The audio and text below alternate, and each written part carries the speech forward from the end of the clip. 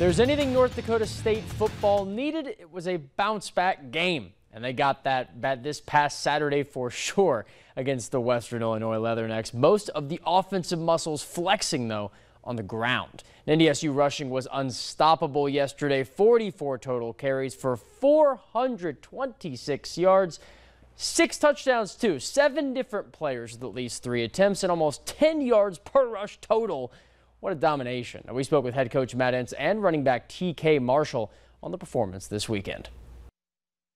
We're a downhill run team, and we weren't in the gun a whole lot. We got under center once the game kind of got to a point. But again, we need to continue to develop.